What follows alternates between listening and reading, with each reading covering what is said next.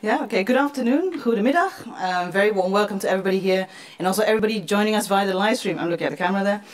I'm Shiru Lim. I'm an historian based at Aarhus University in Denmark, and I'll be your chair for today's launch of Devin Vartija's book, The Color of Equality, Race and Common Humanity in Enlightenment Thought. It's good to see so many of you here in person, and in what for pandemic situations is a total full house, sold out situation. I remember very distinctly when I went to a kind of inaugural professorial lecture some years ago for a very famous historian. The lecture hall was packed, really, people sitting on the stairs everywhere, total fire hazard. And this famous historian took a look at the crowd and remarked, wow, he's so delighted that there's so many people that turned up, and he observed that the atmosphere was so electric. It was somewhere between a birthday party and a public execution. And I think a book launch actually is not so far from that. But I also think that we all agree which side of that divide we want today's event to be on. Indeed, we're here to celebrate a great achievement in the shape of this book, which I'm sure you have all bought and brought here with you to get autographed. If not, I think you can get a discount somewhere. There's a card with a QR code that you should definitely obtain if you haven't already gotten the book. Before we begin proper, let me tell you how we plan to proceed. So first, I'll have a little chat with Devin to get him to tell us more about the book. Second, we'll hear from our three distinguished commentators, whom I'll introduce in a minute. Third, we'll be taking questions from you. I'm afraid, I have to apologize to the audience joining us via live stream. We don't have capacity to take questions from our online audience, so you'll have to hold your peace for now, I'm afraid. Fourth and finally, we'll be reconvening, I think, over there for a little festive drink. And that's where I imagine you can get Devin to sign your book. Now, very importantly, I'd like to introduce our three discussants. It's with great pleasure and esteem that I would like to welcome Amada M'charek, Alicia, Montoya, and Silvia Sebastiani.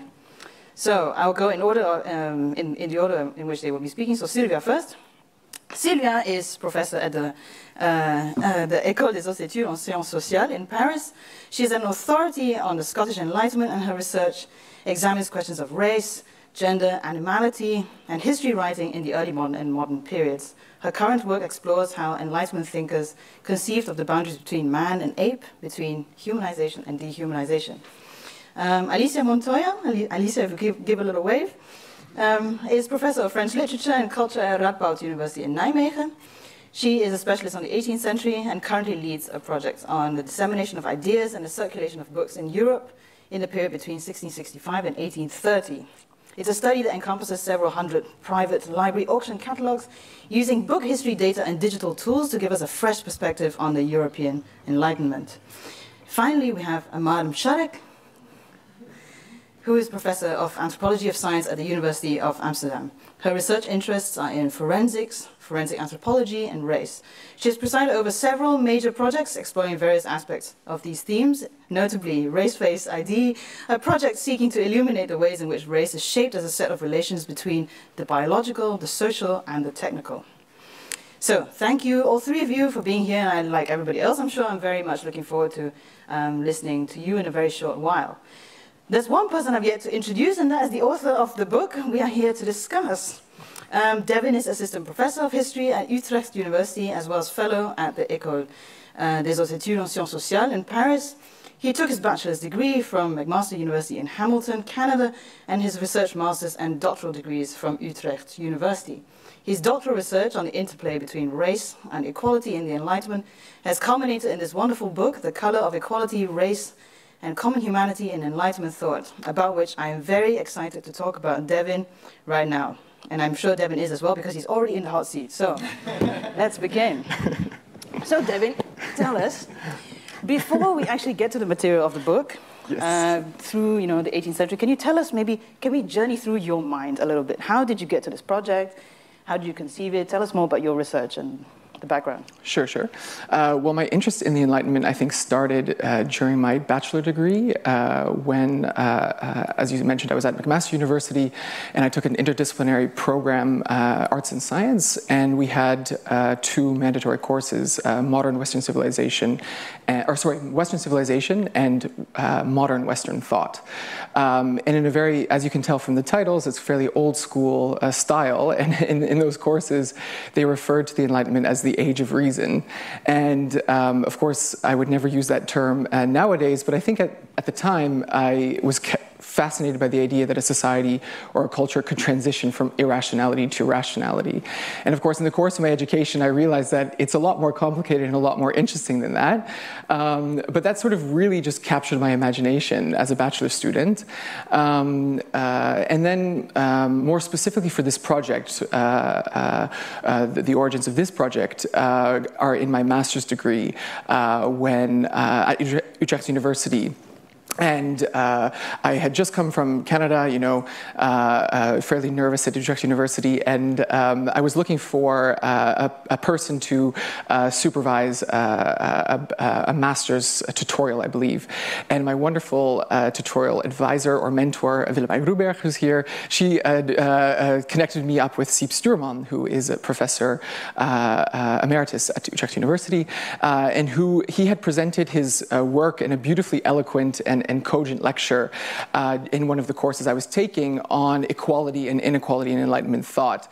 And it was just, as soon as he finished, I was like, that's it. That's something that I want to know more about this vexed and contradictory legacy of the Enlightenment. So that's kind of how, and then that turned into my master's thesis, which turned into my doctoral dissertation, which resulted in this book. So that's kind of how it went.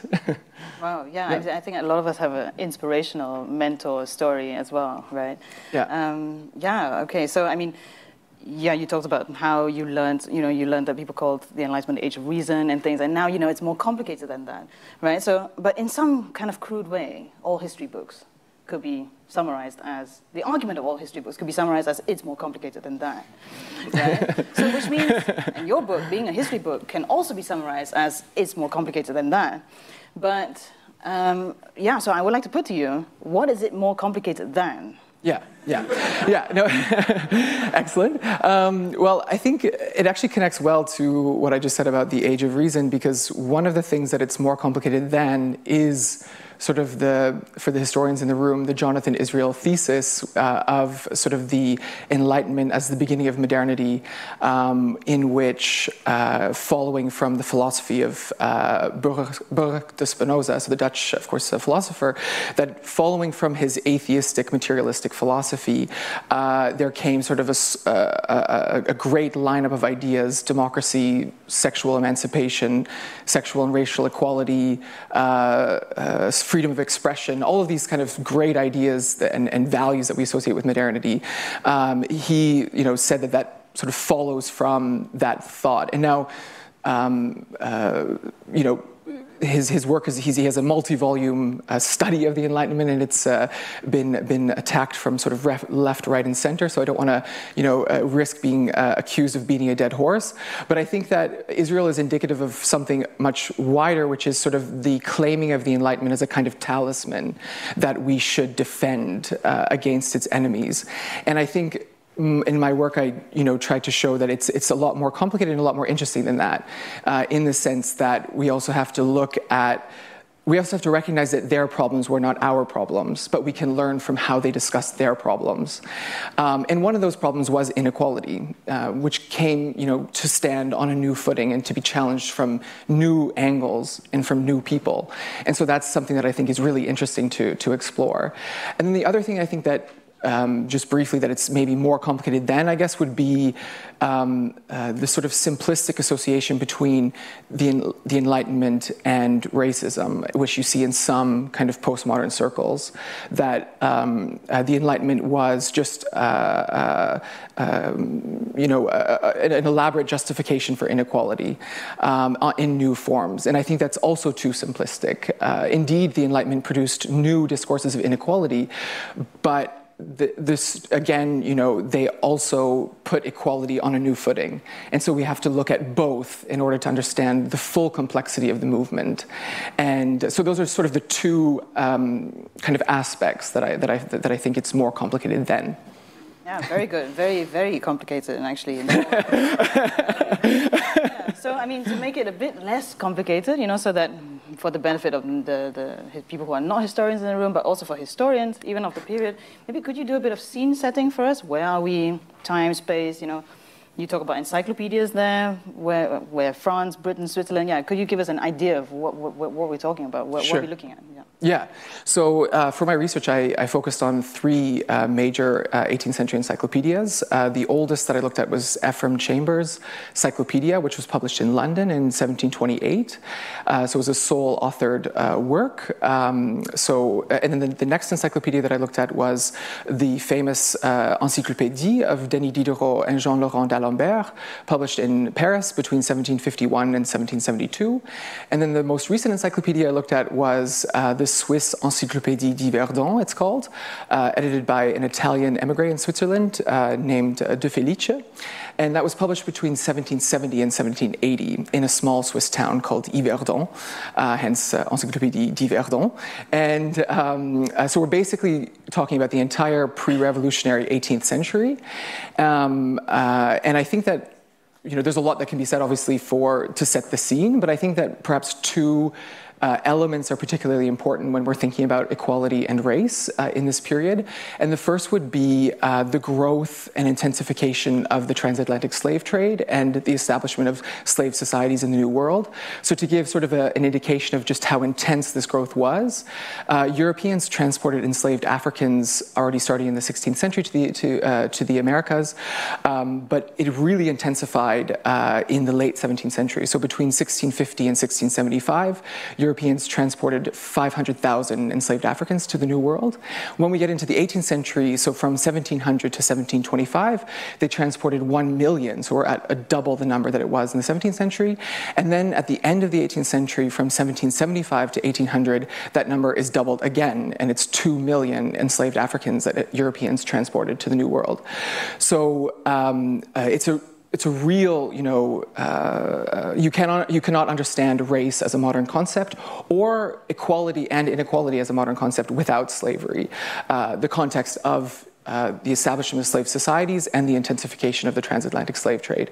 Not that race was in any simplistic way a justification for slavery, because it's a lot more complicated than that, unfortunately, perhaps.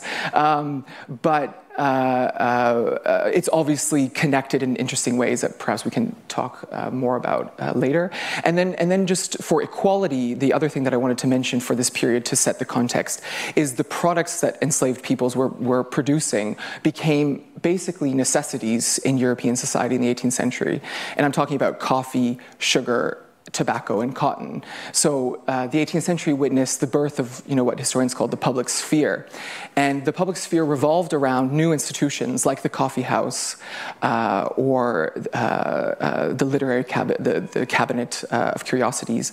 And the things that were consumed in these places were the products that enslaved labor produced, so especially coffee and sugar. So as an example, sugar consumption in England increased 20-fold in the 18th century. And then this is connected to equality in interesting ways, because as the public sphere expanded, people from various social classes came together in ways that they didn't come together before. So it sort of challenged existing and very deep-rooted patterns of inequality. So, but at the same time, of course, that there's an obvious contradiction between, you know, calls for equality at the same time that the slave trade is intensifying. So it's quite a tension there. Yeah, this sounds it's very rich, and it's very hard to imagine all these things happening at the same time. You know, you imagine the sugar consumption increasing 20-fold, and then at the same time this is happening overseas, and then, you know, yeah, I think one of the strengths of your book is that it forces us to kind of reimagine this world as material, and it's connected to this intellectual sphere as well. So could we maybe now jump to some of these major interventions that you're making in the book? And yeah, like I said, I really like how you show how ideas are rooted in these encyclopedias, which you can actually see and whatever. But then maybe help us kind of tease out a little bit more. You know, how do you get from these, you know, many volumes of, encyclopedia? How do these things, the ideas in these things, transform? This is one of your claims, right? Transform the idea of inequality in the 18th century. Right. Yeah. So I guess it's important to realize that encyclopedias in the 18th century were sort of majorly popular media. Literacy rates increased quite dramatically in the urban centers of Western Europe in the 18th century.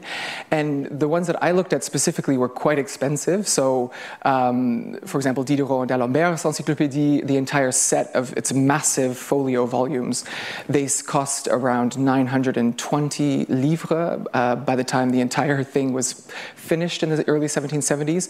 And the average salary of a working person in France was 200 livres. So obviously, you know, the circulation was quite limited, but there were other editions in quarto, so much smaller, octavo, even smaller sizes that were produced, such that by the time the French Revolution broke out in 1789, there were about at least 15,000 encyclopedias in circulation in France, which is an astonishing number. And so not only the social context of how this was, the literature was read changed, but also indeed, as you said, like the concept of equality itself changed. And so what I try to show in my book is that it became politicized. If you look at the evolution of equality across these encyclopedias, in the oldest encyclopedia that I used, equality only comes to the fore as a subtext connected to religious toleration. So Ephraim Chambers was a firm, believer in religious toleration, and therefore he defended a certain idea of basic equality, because if you defend religious toleration, then that means that no one religion has the right to sort of have the upper hand in society. There's kind of a basic equality of rights behind the religious diversity. What you see is that in the French or the French language encyclopedias that I used, equality becomes politicized to a degree unseen in European reference works before. So as an example, Louis de Jaucourt, the most prolific encyclopedist in Diderot's circle, he wrote many thousands of articles, and among which was slave trade. And in that article, he puts equality to new uses by saying that it is an obvious inhumanity that judges in the New World, where enslaved peoples are transported, that they do not declare these enslaved peoples to be free. He says because they are their fellow human beings and they have a soul like them, the judges. And so you see that equality is put to uses that it never was put to before, at least in reference works. And even actually this was the most radical condemnation of slavery in French thought up until this time in 1765. So that's what I tried to show in the book is how equality was used in new ways to call into question inequalities and inhumane treatment that had gone unquestioned for quite some time. Yeah, there's a lot in there, both about Jaucourt. I'm really amazed at how much he wrote, and so I think it's something that I just wrote down here, that when you say politicized, right, you mean like put to new political uses, right? I think this is what you're saying, and this is what the kind of big contribution of these encyclopedias was. Yeah. Right. Okay, so maybe we can talk about let's talk about race, the other big term in the title of your book. Mm-hmm. I really enjoyed the kind of argument, like the nuance with which you treat this topic. And I take that one of the overarching assertions you're making is that, you mentioned it earlier a little bit also, is that often the same minds within, I'm going to quote you now, often the same minds within that movement, meaning the Enlightenment, right, politicized equality and contributed to the discourse of inequality that was nascent racial science. So what's so tense about this combination of positions? Mm-hmm. Yeah, so I think what's so tense about it is that it's just so striking that a thinker such as Diderot, who wrote, again, some of the most vitriolic condemnations of slavery in the 18th century, at least in the pre-revolutionary period, that a thinker like him contributed in very deep ways to racial science, in the sense that he included humanity in histories of nature, which allowed for the possibility to open up that different human groupings might be inherently unequal to one another. And he doesn't explicitly say that in such obvious terms, but for example, in his article Human Species in the Encyclopédie, the way that he talks about various non-European peoples, it's imbued with a language of difference and of inequality. So he talks, for example, about sub-Saharan African peoples as having little understanding. Yet at the same time, he also, again, in that same article, really harshly condemns slavery. So you see that that there's no sort of... My goal was to sort of try to understand how this was possible. And I think that the solution that I tried to propose in the book was that race in the 18th century, pre-revolutionary world at least, was not yet used as an explanation of inequality. So there was a sort of basic assumption among many Enlightenment thinkers that culture and so what we would call socialization and culture shape human behavior to an astonishing degree, such that if peoples are exposed to the same education as upper-class Europeans, they can be the equals of upper-class Europeans. So you see that there's still an inequality here, in the sense of Europeans are still the measure of what, of achievement kind of thing. But it's not a hardened racism, in the sense that there is still this possibility that Diderot definitely and many others believed in. And then in Diderot's case, I mean, it gets even more interesting, because in other works outside of the Encyclopédie that he published or wrote, actually, and were published later after his death, because it was too dangerous to publish them when he was alive, he really goes much deeper into the role of culture in shaping an entire worldview, and how Europe actually should not be the measure of everything that is just and good. So I'm thinking especially of his supplement to the Voyage of Bougainville, in which it's a beautiful kind of exploration of the fact that there is no sort of external standard with which we can measure culture. Everything is always measured from the inside, even Europeans. So it's basically a call to his fellow Europeans to, tone down the ethnocentrism and the cultural kind of centrism. Yeah, I remember reading the Supplément when I was an undergrad, and I thought, this was written in the 18th century. This is remarkable. Yeah, and I thought people could read it now and still feel a resistance to it. Yes, yeah, it's amazing. Yeah. Such an interesting in work, and also so I hate this word, but it's so topical now. It's a kind of thing that we keep thinking about now. So yes. I think I'm going to kind of pivot to now and ask you about modern conceptions of and debates on race, because I really love how you didn't shy away from that, especially in the conclusion, but you kind of engage with it throughout the book. You say things like, "Oh, it doesn't mean that they should be relieved from the charge of this. It doesn't mean that we shouldn't think of them as that." But it's a very delicate matter, right? Balancing. You talk about balancing. They thought of this too, balancing social constructionist views and biological views, or approaches to the subject of race. Yeah. And so, just for everybody here, wondering. Who's not an 18th centuryist, if after reading your book, right, and what you show about Enlightenment race thinking, what would that do to our race thinking? Yeah. Well, I think first and foremost, it shows that race is a social construction. I mean, I think that is, even though I critique what I call strong social constructionism in the book, which I'll talk about in a moment, I think one of the great powers of studying history, especially intellectual history, is that categories that we take for granted, such as the idea that skin color is important in classifications of humanity. I think even if you resist that, just the language that we have to use because we live in the 21st century, you kind of can't get around it.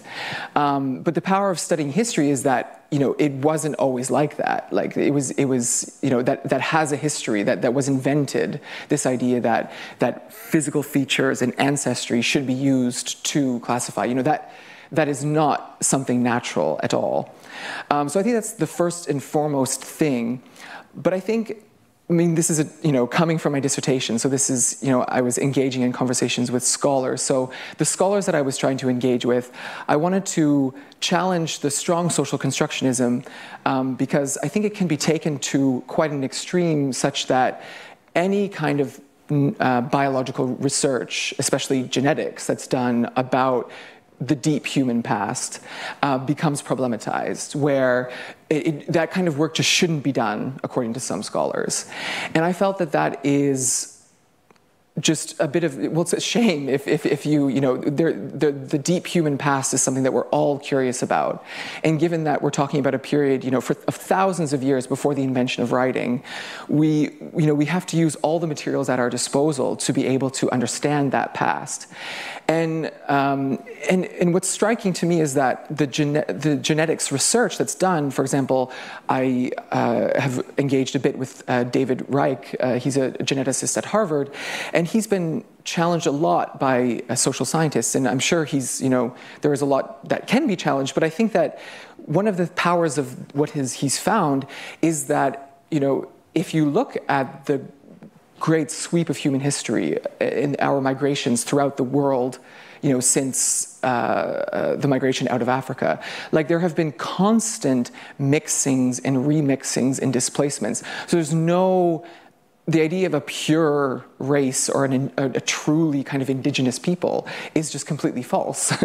So I think that is, it was also a call to sort of also respect the biological sciences, not that we should be uncritical of them, but at least that we shouldn't, from the outset, just say that this kind of research is always problematic, because of course it's totally understandable given that that kind of research has been put to such abhorrent purposes, of eugenics, the dark history of scientific racism. So I don't want to downplay that at all.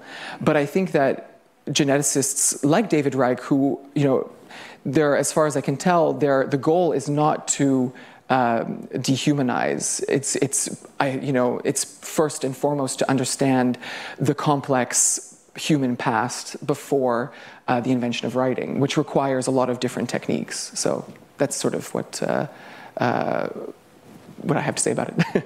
No, it's great. I mean, when I read the conclusion of your book, I remember thinking, oh, okay, now he's going to go like what all historians do, which is like, history was different from now. Therefore, we must study history or something, really, but but a more sophisticated version of that. Then you went into this deep stuff about, biology and how it has its problems, but we have to take it seriously as well. And it doesn't mean that we have to close our minds off to various ways of, various inquiries, approaches to this subject. And I thought, wow, this is very serious. So I have loads of bonus questions, as you know. Yeah.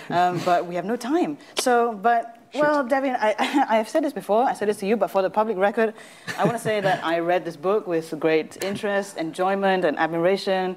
And I'm so excited that it's out here now, ready to kind of educate, to change minds, and to, cast new light on a period and on subjects on which every ideological and scholarly grouping wants to have the last say. Yeah. So, I just want to congratulate you on that, and I hope it gets the readership and acclaim that it most certainly deserves, Devin. Well, thank you. No, that's really beautifully said. Okay, well, now I'd like to hand the floor over to our discussants, who will speak for around 8 minutes each, after which Devin will offer a brief response.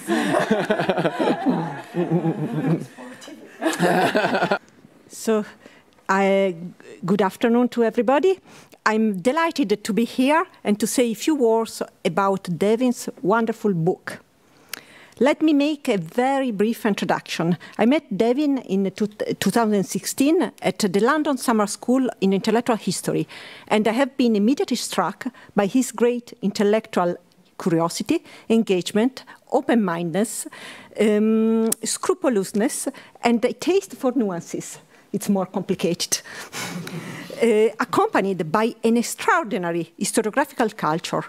He had read a lot, almost everything in his subject, and everything interested him. All these characteristics, intellectual curiosity and motivation, thoughtfulness, accuracy, and knowledge, are fully reflected in his book. We have kept in touch ever since. Devin then got a 2-year Rubicon postdoctoral fellowship in order to work in Paris at my institution. They called the Haute Études en Sciences Sociales. But an unexpected problem did occur, the COVID. So instead of a couple of years, Devin ended up to stay in Paris only a couple of months, unfortunately.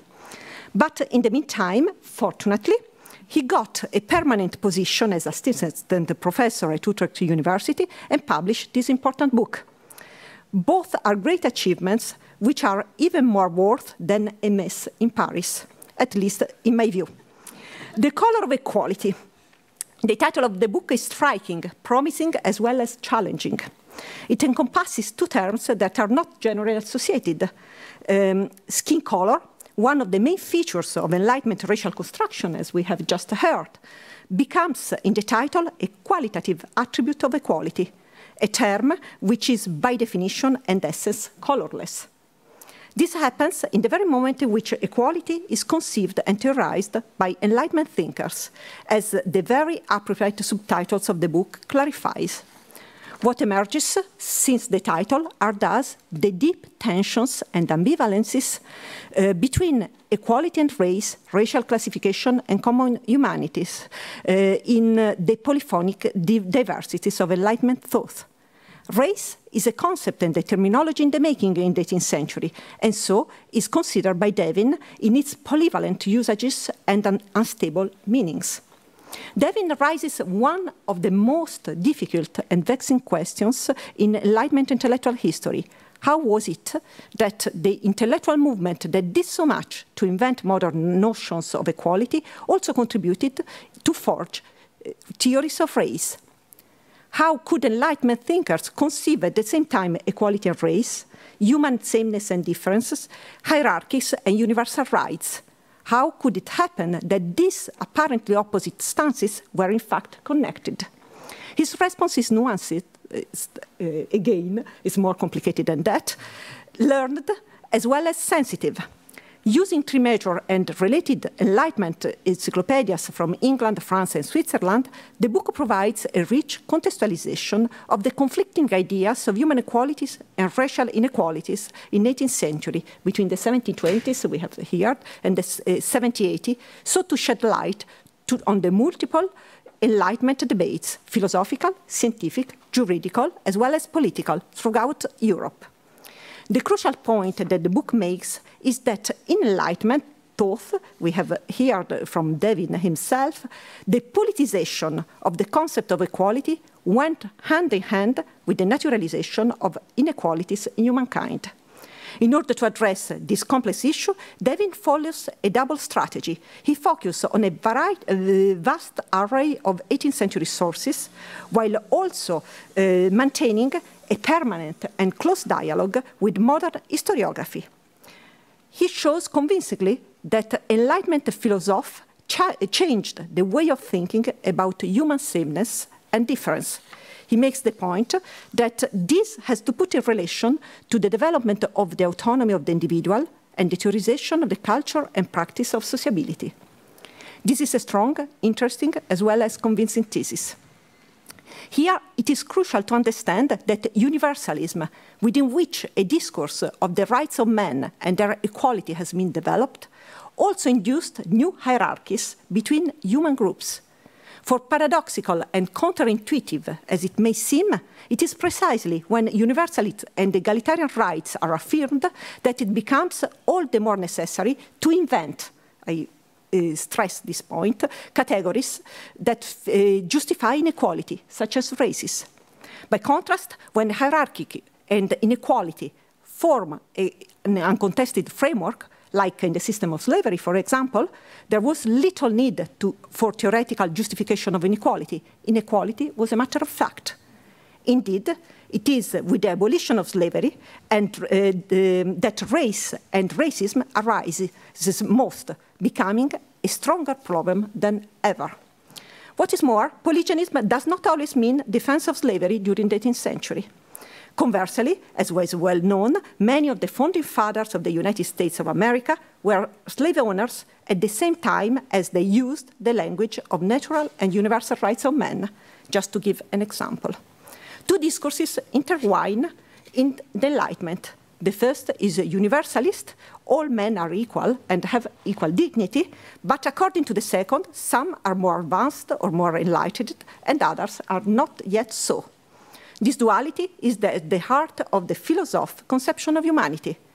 The natural and universal histories of the Enlightenment are the matrices of a discourse that unites and divides humanity, creating space for different races. One of the crucial achievements of this book, in my view, is that it is very nuanced, again, more complicated than that, and self-reflexive, a feature that Devin sees as characterizing the Enlightenment itself. It rejects any simplistic definitions, avoiding dichotomous views of the Enlightenment as either an emancipatory or a pernicious movement of modernity. It carefully refrains from putting the Enlightenment on trial, either for defending or for condemning the philosopher. On the contrary, this is a rigorous intellectual history which deeply contributes to our understanding of such a complex and ambivalent movement in close dialogue with some important works of the last years, and first of all with Sepp Sturman's great book on the invention of humanity. This is also the first study entirely devoted to how major Enlightenment encyclopedias dealt with the question of human equality, racial inequality, and the emergence of a philosophy of human rights. Not only are encyclopedias central instruments for the collection and the diffusion of knowledge, in order, I quote from Diderot, to change the way people think, in the entry Encyclopédie, they also represent the quintessence of Enlightenment debate.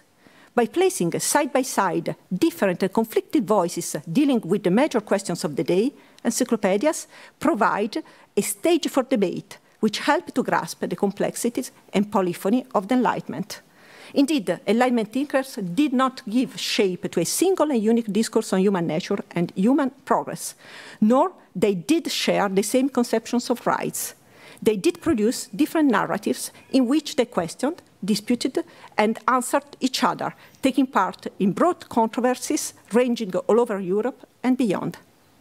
Even their condemnation of slavery was not based on the same assumptions. So, in a sense, the polyphony and the plurality of the encyclopedia reflects the polyphony and plurality of Enlightenment thought.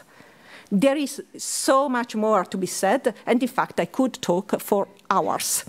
But don't worry, we stop here, as my 8 minutes are over. I will therefore conclude by asking 3 questions to Devin.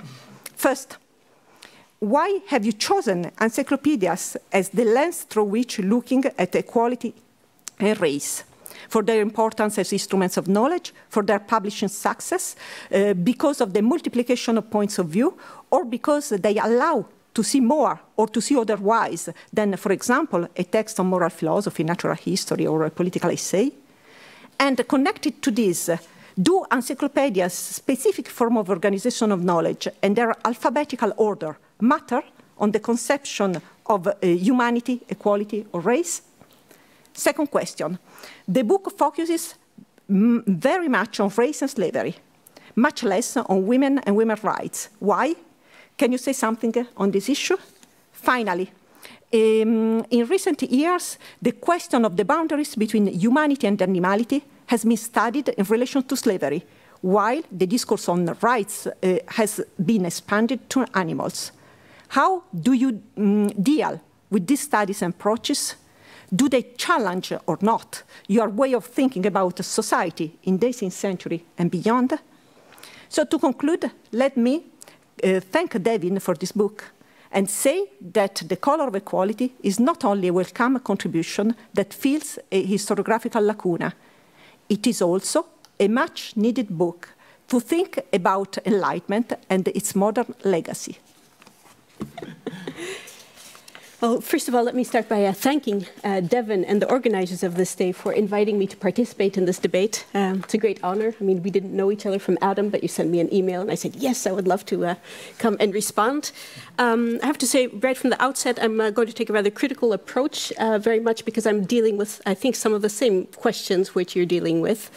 Actually, this vexed term of enlightenment itself and its usefulness. So I'll come to that in the end, but let me just start by saying that I think this is a very pressing topic, obviously, and I think it's also a very fascinating and very nuanced, even unflinching book, I would say, at some points, as you demonstrate that, and I quote you, the Enlightenment philosophe, most firmly committed to an egalitarian politics, also contributed to racial classification, end of quote. I think that's a rather strong statement. And I have to say also on a more personal note, as someone who has worked on the religious enlightenment, I also appreciate very much the fact that you also make this argument about the Protestant Encyclopédie des Verdons that has traditionally been perceived as ideologically more moderate and hence less interesting for the Enlightenment debate and the Enlightenment history. You actually demonstrate very convincingly, I think, that it's actually, in some respects, more radical in and certainly in its view of slavery and its radical anti-slavery stance than the Paris Encyclopédie, which of course is much better known in historiography of the Enlightenment. So that's, and I think one of the things which is very interesting is that you demonstrate that it's because it adopts a very specific language of sentiment that this Christian encyclopedia actually takes this much more radical stance. And sentiment, in modern terms, what we would call empathy, and what in the 18th century was described as sympathy, sympathie. So that was something which I appreciated in particular, the way you actually link these three very different encyclopedias and end up showing that this last encyclopedia actually goes farther than the others, despite what some people have perceived as a more moderate starting point. As you point out in your book, our modern concept of race is the product of a very long evolution and a history of interactions, violent interactions, also between groups.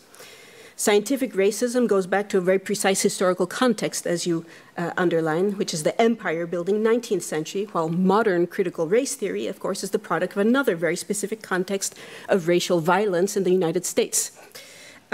So for us today, the concept of race is a loaded one.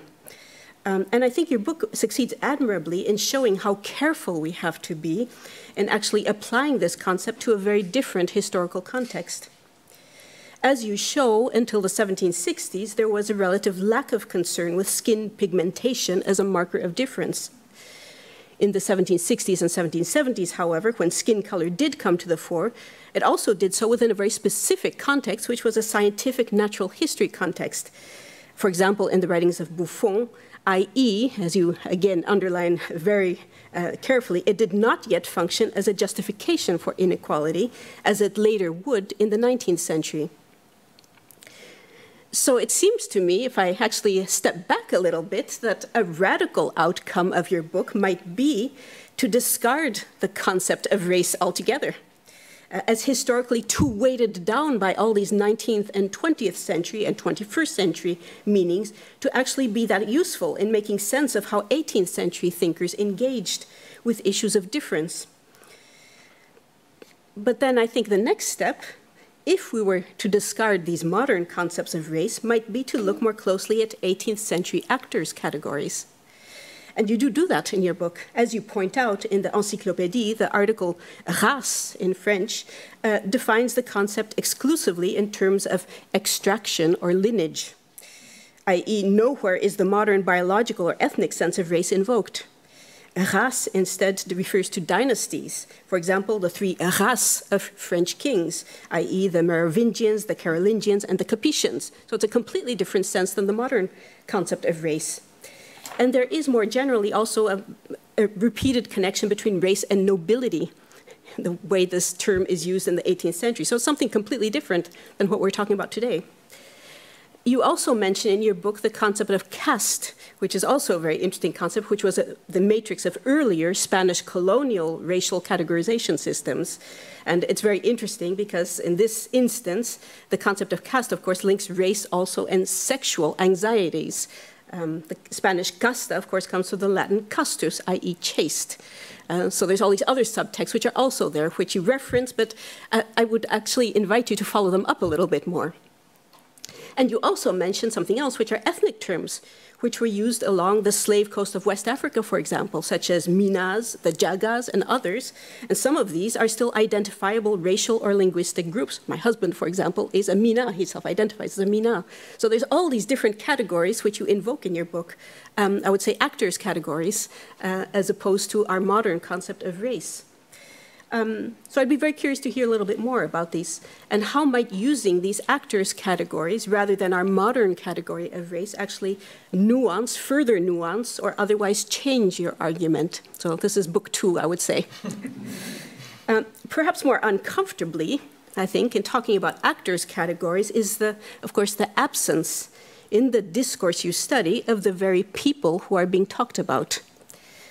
As you write, and again I quote you, there is in fact an inequality built into the very concept of enlightenment, as the philosophes position themselves as the enlightened few in contrast to unenlightened others. End of quotation. I would add here, and this is a bit mean, the white few. Your book is very much about white people, white men, discussing equality and race. But what about non-white views? Was the idea of a non-white philosophe conceivable? Or did one have to be white to be enlightened? More concretely, how did these 18th century encyclopedias engage with contributions of non-white thinkers also active in this period?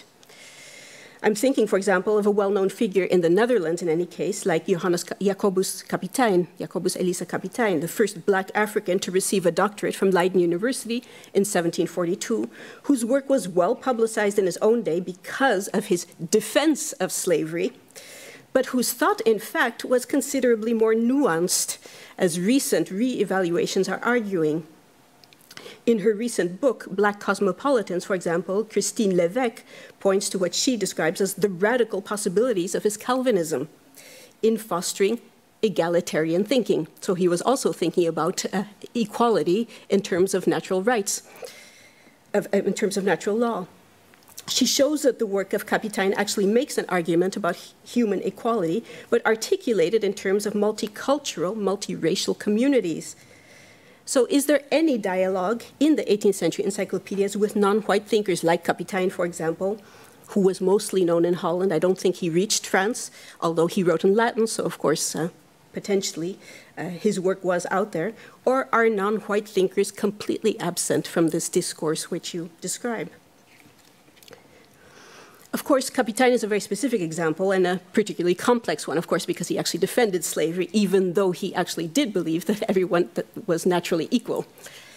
But there is another omission I would like to hear a little bit more about, and that is the Middle East and North Africa. Your book offers very compelling comparative analysis of the encyclopedia's treatments of China, of Native Americans, and of sub-Saharan Africa.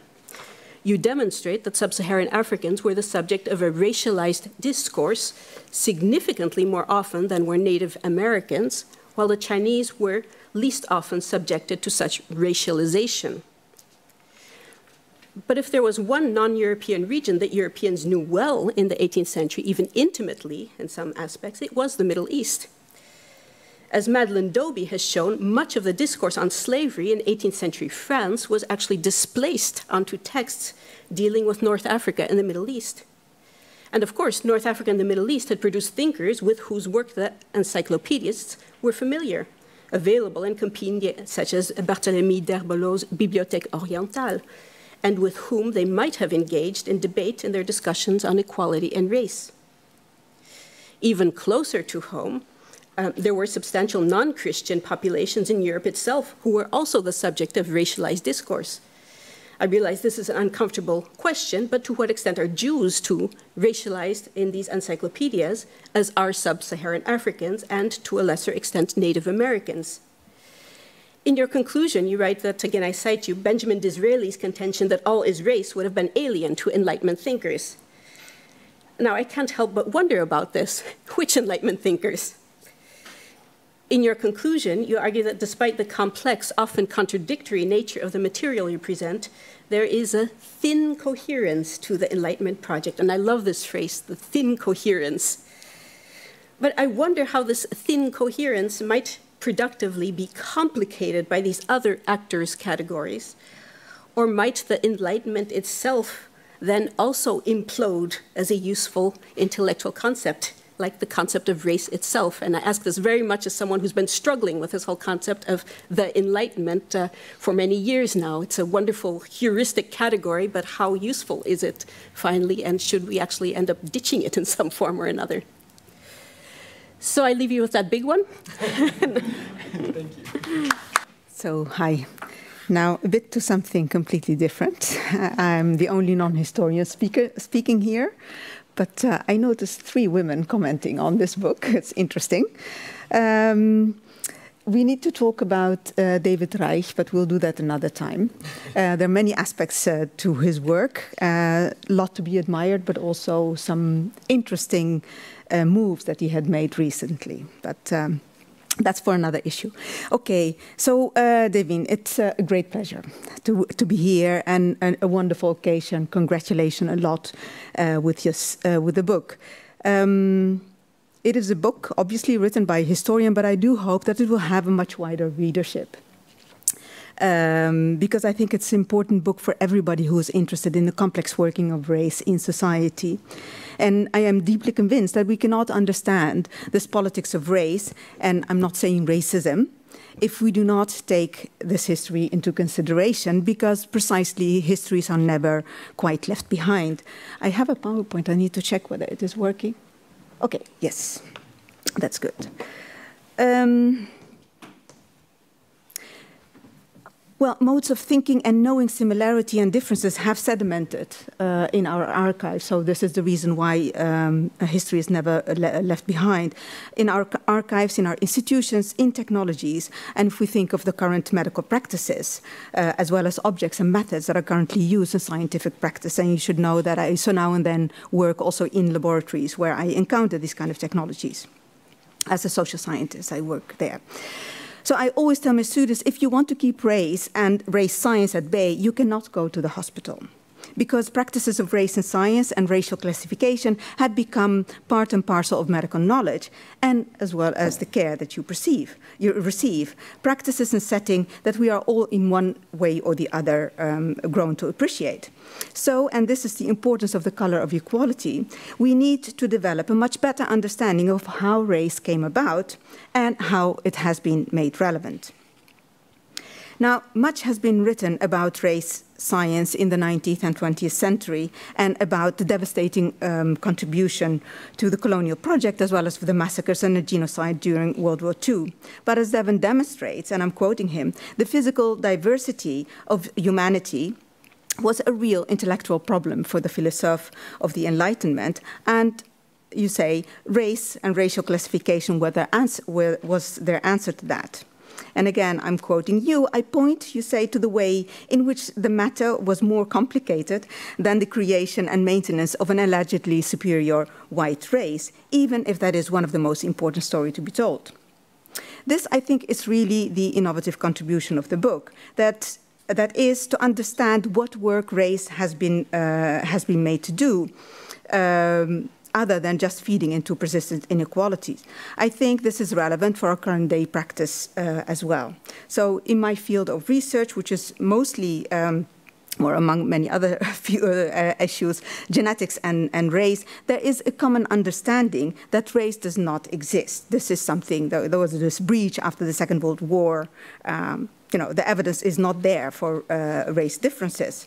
There are no fundamental differences between groups. However, in genetic research, we see race appearing all the time, as a classification device, that is.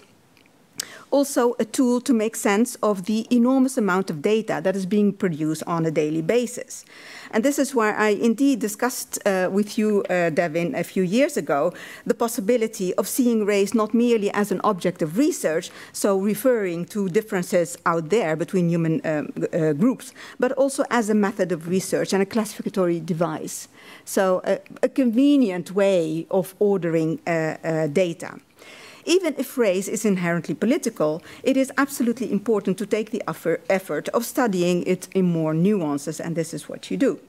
So, of course, it does matter if racial classifications are used to analyze data, but how it matters becomes a much more complicated question. And I didn't realize I was using the word complications as much as you do. So, in any case, things are complicated. So I just want to make sure this is not on my paper, but I think Devin and I share this interest of race, how is it done, how is it produced, how it is immobilized, not to embrace it as a classification device for ourselves, but actually how has it been done and how does it figure in there? And I want that to be clear. So I'm not a social scientist who says we need this category of race to classify people in society in order to study them better, right? Let that be clear. So let me move on, and I hope I can make the 8 minutes, because I want to share a contemporary example with you, and maybe to therewith pose a question to Devin, because key in the book is obviously this issue of politicization of equality. On the one hand, during the Enlightenment, equality became a baseline, and there was questioning metaphysical orders.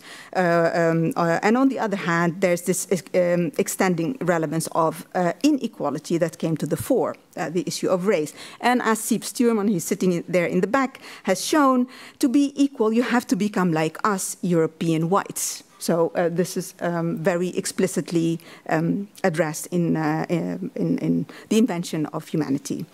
So I find it interesting that race is typically connected with difference then, right? So what about race and sameness, hence the title put here on the slide. So one of the articulation that I missed in the book, but maybe we should put it there as a question, can we think race in relation to sameness rather than only in relation to difference? And I want to share an example, very contemporary, very much Dutch, from Friesland, to make it even more explicit. This is a forensic case that really invited me to think about the possibility, what we can learn from thinking about race in terms of sameness. So the issue is a rape and murder case of a young girl after celebrating Queen's Night, as it was then, and her body was found the next day. This is all in the rural part of the Netherlands, in the northern part in Friesland. Now, there were no clues about who the suspect is. There was lots of suspicion vis-à-vis inhabitants of an asylum seeker center nearby the place of murder. There was lots of violence and lots of racism. But no clues about this murder. So in March 2009, in a TV show called The Sixth Senses, psychics, so paragnosten, were asked to help a forensic artist to produce a composite drawing of the unknown suspect. And this was his composite face. And the father of the girl, Marianne Vaatstra, was made to look at this picture. And then he says, those eyes are eyes of a killer. The face is clearly, duidelijk, a face of an asylum seeker. So he was thus hinting at the ongoing suspicion that it must have been one of the inhabitants of the asylum seeker center. The girl was raped, killed, and her neck was sliced with a knife. And this was categorized as a non-Dutch mode of killing. Muslims tend to cut the throats of animals. Blood, warm-blooded animals. Now, a few years later, in 2012, a novel DNA technology was introduced into the Dutch legislation, a so-called familiar searching, verwantschapsonderzoek. This technology was overnight used in Marianne Vaatstra. It was actually, the law was enacted to help solve this case. 8,000 men were invited to donate their DNA in order to find the suspect through one of them. So they were not suspected themselves, but maybe a son, a father, an uncle was the actual suspect. I will highlight, and he was caught overnight. I should say that one of my former students in forensic science was actually working on the case, and she was the one who found the matches. So this was the suspect, Jasper S. You see, he's nicely, his privacy is protected here. And This is how it was announced on that morning as I was listening to the news. Peter R. de Vries, I should say the late Peter R. de Vries, he was brutally killed not so long ago, a month ago or so. He was very much involved in the case, and he said, man arrested, white man, Frisian, lives 2.5 kilometers from the crime scene, 100% DNA match, because they found the suspect and not his relative. Yes, 100% DNA match. So the father of Marianne then immediately responded, so it's someone from our midst, a farmer, a white man. Well, DNA doesn't lie, but with a lot of land, this is a man with lots of land and livestock farm. So, you know, how can it be that such a person has done that? He has nearly 100 dairy cows. And they're being looked after now, people were responding. About 300 residents show up in a village hall. The mayor is there, and he says, you know, the village will not let the family down. He knows the parents of the arrested man. Everyone knows the parents. They're very well known in the village. And I think the parents aspect of this suspect is really interesting. And the mayor then goes on to say, you know, I want to give this family the sense that you belong here, you belong, jullie horen hier, jullie horen erbij. And we are around the family. Wij staan om de familie heen.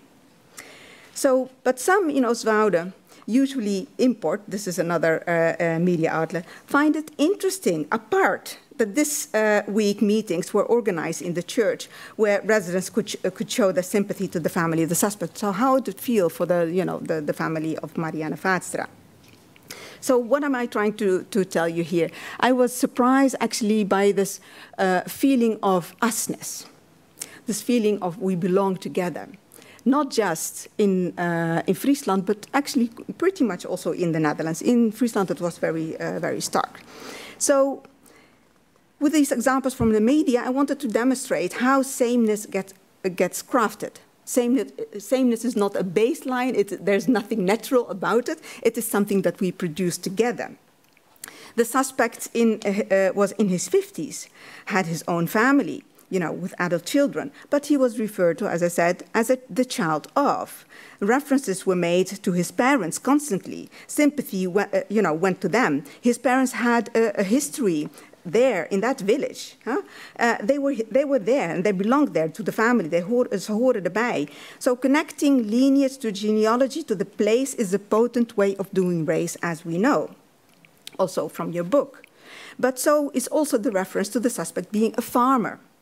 You know, occupation, as we know, is a classical marker of doing race later on. So not in the but later on. So that we maybe. I'm not a historian. So you see, I'm not a historian. There it shows. I know that it is older than that. We know this from the Roma. We know this also from Jewish people, how, you know, their occupations matter.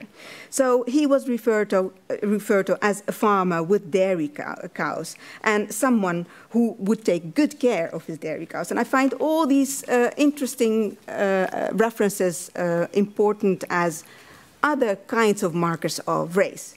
So this example for me is a case of trying to understand the relation between race and sameness rather than difference.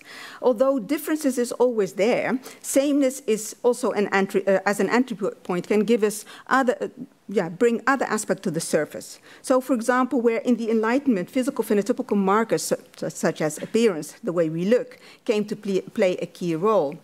It is also clear that privileging some markers over others is related to Europe's colonial project. Color was, for example, less a dividing marker in early history of South Africa, so not the apartheid period, right?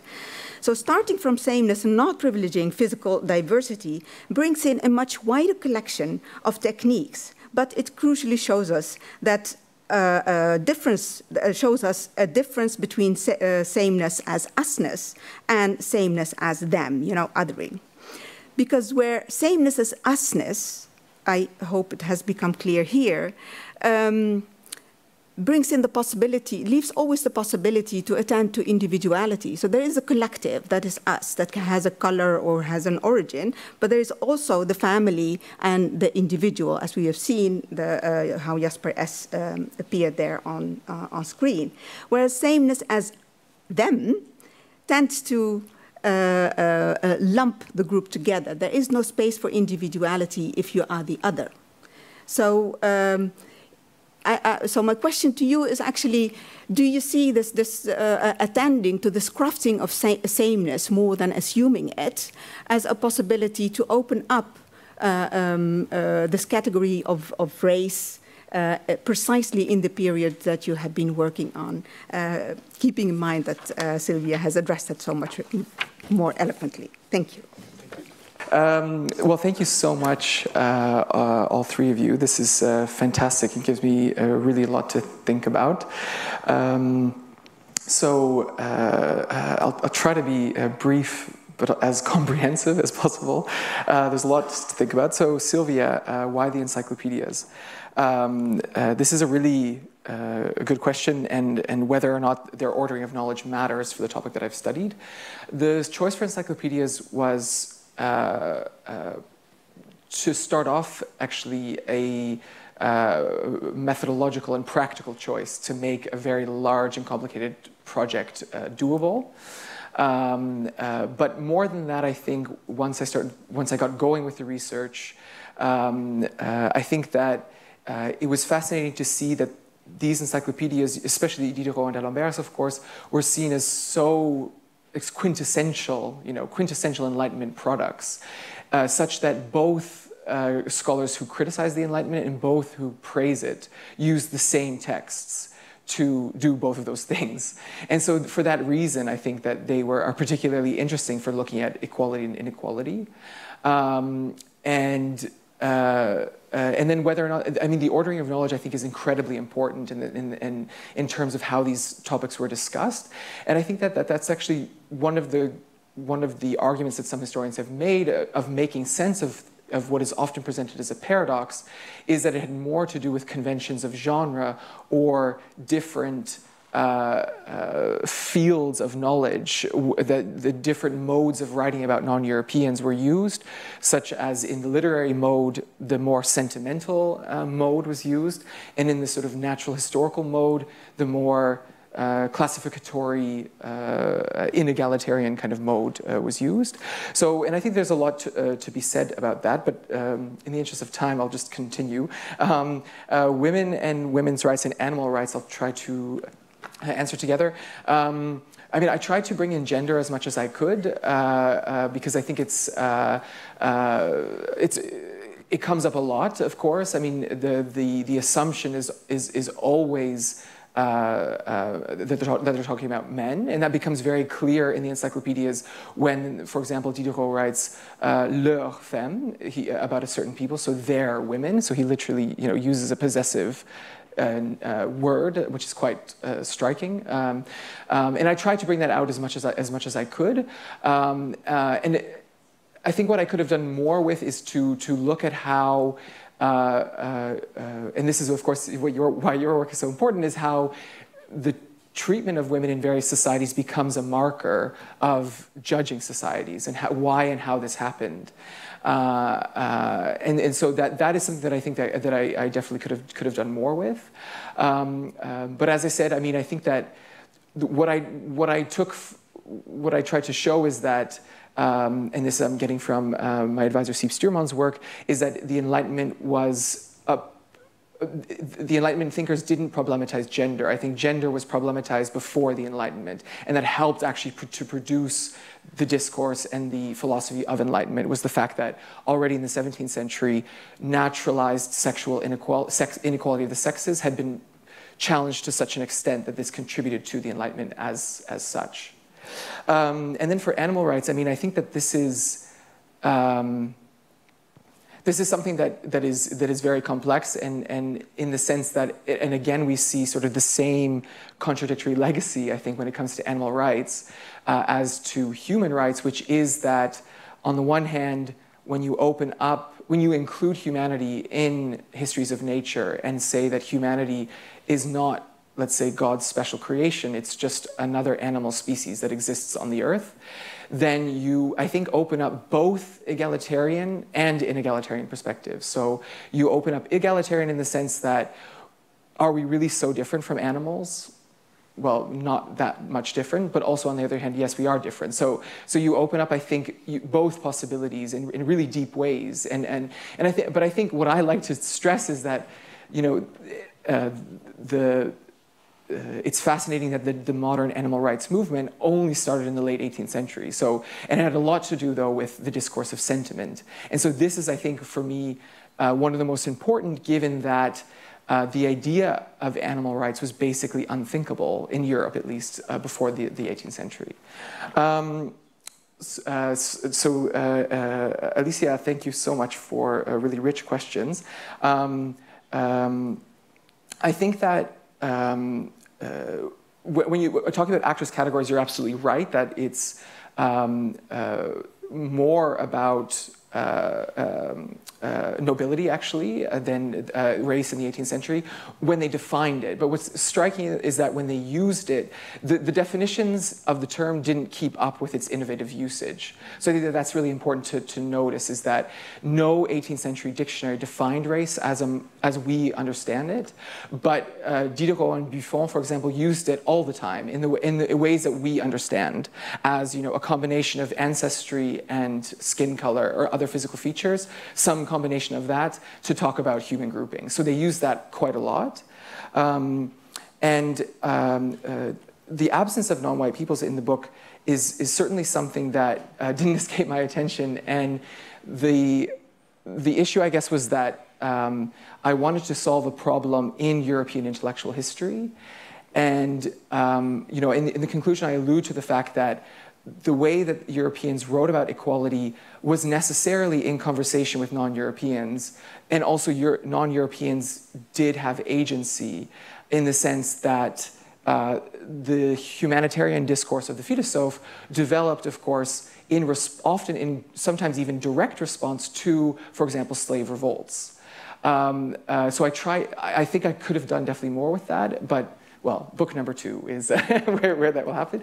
And I think this idea of whether or not a non-white person could be a philosophe, I think that the answer is absolutely yes, because, I mean, this is obviously changes across the 18th century and is dependent upon specific European contexts.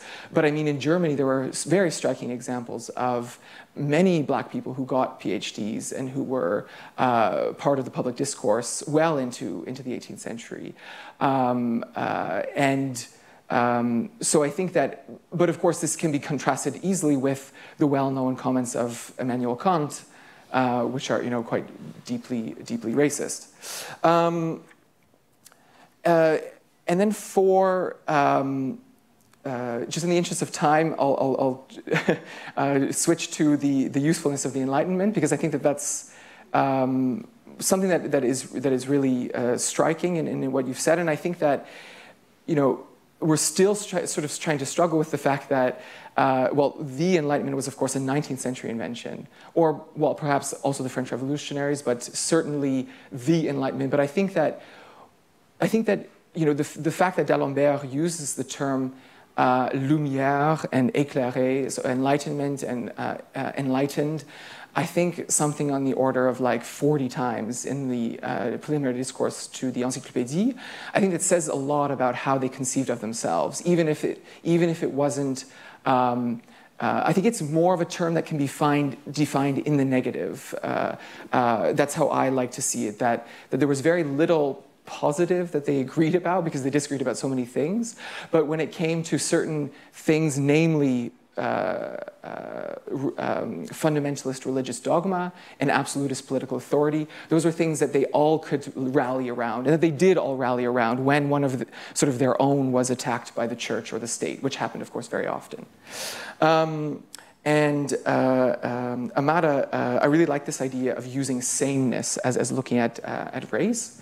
And in fact, this is actually, I think, a really fruitful way more research could be done in the 18th century in this regard, in the sense that I'm thinking of a historian named David Bell, who has written about the rise of French nationalism, and he actually argues in that book, one of his arguments is that the French, you could make an argument that the French racialized inter-European rivalries more than they did European and non-European, especially in their rivalry with Great Britain. The way that the French, of course, they're long-standing enemies, the English, it does not mean that just because they were such long-standing enemies that they were always racialized, but what you see is that they were talked about in racialized terms in the 18th century, more and more, as the concept of the nation became so much more powerful in the 18th century. So, and again, this shows how race is in flux, because given that we're used to thinking about race as, whiteness, blackness, and other skin colors, that, we wouldn't, it would be quite strange in the 21st century world to talk about English people as being different racially from French people. But in fact, there was a long period of time, where this was actually done. And you see many examples of this also with the history of how Italians in the United States were racialized, how Jewish people were racialized, etc. So it's quite there's a lot to go off of here, but I think I'll stop talking here, because otherwise we don't have any time. But thank you so much. Microphone on again. Okay. Well, thank you so much to all our panelists. And I think, I think all of you said we could, continue the discussion into the night, but I'm sure that there are some burning questions around here. People are patiently waiting to ask their questions. The questions can be directed to any member of the panel, so I don't know if you want to come up to join Devin on stage? No? Yeah. Yes, and in the back, lady in the back.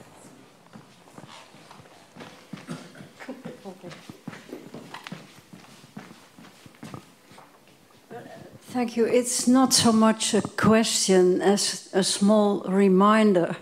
The last speaker was talking about the belonging in this village. I think it's a very important point that belonging in villages is a universal quality that people have everywhere.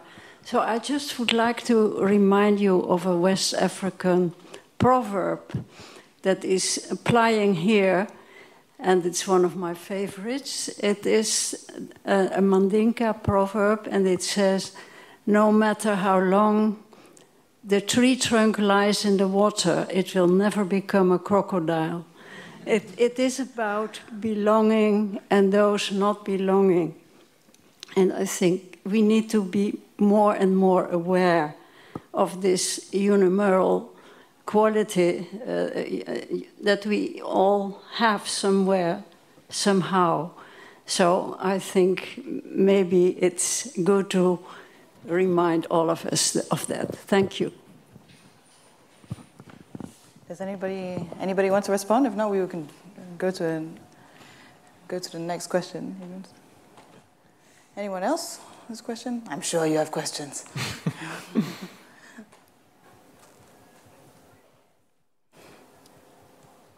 Yeah, Elia. So, thanks. I've read Devin's book. I don't know if it changed much.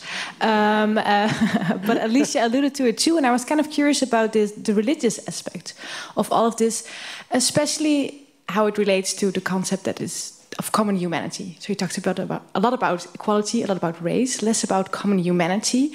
And if you look at Dutch Enlightenment discourses, you see a lot of the point making, like, we are all, God has put us here, like we all come from Adam and Eve, so clearly we are all from the same mankind. So I was kind of wondering how that plays into the debates that you are studying in this book. Yeah, excellent. Thanks. I think in interesting ways, in the sense that it was the fact that the story of Genesis was increasingly rejected as literal human history by Enlightenment thinkers. Not all of them, of course. As we've heard, there were many religious ones who, although even then, we have to remember that there are different shades of religiosity such that some of them took it literally and many others remained Christians but did not think that it was the actual history of humanity.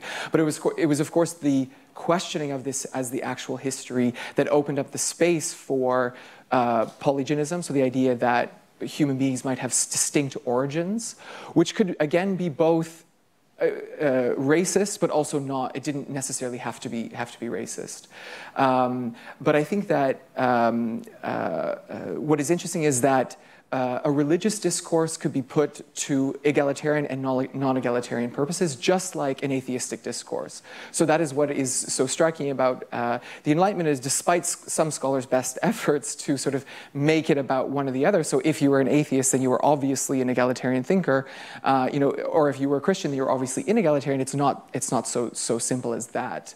But what is interesting, I think, is that most fundamentally is that once the question is not about how do we fit all of the peoples of the world into the story of Genesis, then a whole new array of issues comes up, i.e. how do we explain difference, which it gets placed on a new footing once scholars start to investigate the mechanism of reproduction, new studies are done about heredity, and all of this is sort of, you see how the politics of religion come in always. So in terms of defending epigenesis or not, so the idea that, or preformationism rather, so preformationism meaning that the human being exists preformed in the egg or the sperm cell, that this was in line with a biblical worldview. But this becomes questioned and therefore opens up the space for thinking in new ways about human diversity. Yeah. So thanks. Yeah. Any more? We still have more time. Yes.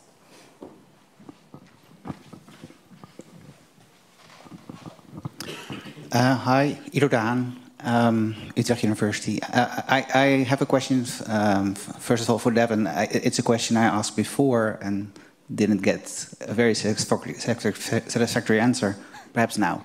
So, no pressure, Devin. No pressure. So, you talk about politicization, and in most accounts of politicization, that's a process of denaturalization. So things become movable, become less fixed. Yet it seems in your story something very different is happening, in the sense that it is naturalization of differences that allows a certain perspective of action. Seeing things that, although are fixed, can be changed. So first of all, I want you to reflect a bit on how you think about that. But then secondly, I was of course triggered by first you mentioning this geneticist, that David Reich. I Googled him. I don't know. And I was then curious to know why Amada M'charek does not want to talk about him. So what's the naturalization that attracts you so much in the work of David Reich that apparently you think allows you to think about relevant political action? Yeah, well, it's okay. So for politicization, I guess it's, and naturalization, I think that perhaps it's a way, if we understand the naturalization of humanity as being put, I mean, the idea that human beings are animals is an ancient idea, of course, but what happens, and part of nature, but what happens, of course, is that with the rise of materialism, and especially the, materialism on a new footing, really the mathematization of the worldview that happens in the 17th century, this idea of human beings as being part of nature takes on, it gets placed on a new footing, I tried to show, because of the fact that, explanations of, for example, the differences between skin color. It had, in the ancient world, of course, it was conceived as an effect of the climate. But the idea, the reigning idea was that this would happen relatively quickly, that human beings would change in the way that they look within a matter of a couple of generations. But with the migration, both forced and voluntary, of people across the globe in the early modern period, especially by the 18th century, this is called into question. And that, together with new investigations into heredity, I tried to show that that these are not as fluid categories as people had thought. But I think the key here is that inequality was not yet naturalized in the sense that for many of these thinkers that I look at. So even though these people there is an incredible physical diversity of humanity across the globe, and that does come from nature, culture and intellectual production is something very much different from physical diversity. So that is what I tried to show, so that there is the politicization of equality in the sense that intellect and cultural production comes from, not from anything, physically rooted, such that, people, non-white peoples can produce complicated philosophical works and beautiful works of art. That this reigns supreme in the 18th century. For example, Helvétius, Claude Adrien Helvétius, one of the main French philosophers, says, there is no climate or skin color of people that is connected to either superiority or inferiority. He says that going from St. Petersburg down to Johannesburg, people have been successively stupid and enlightened. It's just a question of culture, so what we would call culture. So that's what I sort of tried to show, is that this is the naturalization in terms of physical diversity, but that doesn't mean that, does that answer your question? Because I feel like, since you were unsatisfied with my previous answer. Okay. And David Reich, well, I mean, I think that I'm not an expert on this at all, but I was just struck by the discourse, and I'm curious also to hear Ahmad's reflections on this, but when he's done, not just alone, but obviously with a huge team of geneticists, work on ancient DNA. And what I find so striking is that, from the outset, some social scientists said this work should not be done. And just because of the legacy, basically, of eugenics, to put it quite simply. but I think like this is, we shouldn't shy away from such work. I mean, only if you were to say that if you were to connect physical diversity or DNA to the intellect, because then I think you're on, well, tricky and ridiculous ground, because I agree with Helvétius that societies have an incredible diversity of, there is no genetic genetic connection between intelligence and genetics. So. What do you find? You say you find it attractive in some ways, and apparently also in ways to think about agency, political. Oh, agency. Well, I mean, I meant more in destroying the racist argument that there is a pure race, whatever you take that race to be.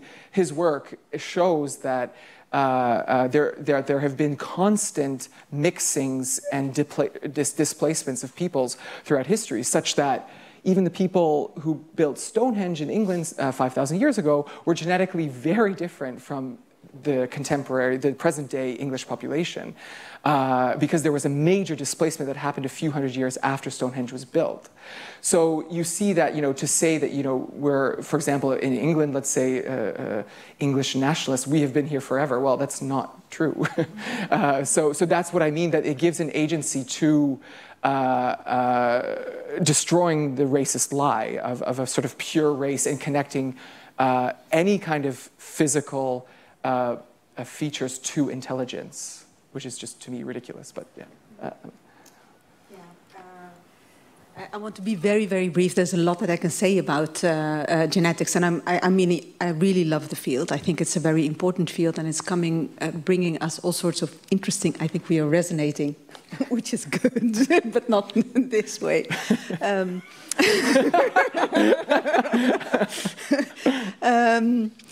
So I'll just keep it very short and related to David Reich. I think also among social scientists who are informed and also engaging with genetics, he has been very much admired.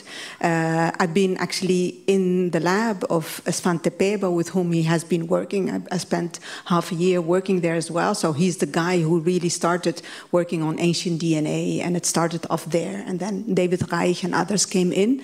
And there is a lot to be learned from this genetic biological work, as long as we keep the complexities that is not just in history but also in genetics there. So there's a lot of interpretational work going on. And initially, so he has been admired, but recently when he published his latest book, which is addressing a wider audience, it is there that he made an interesting connection.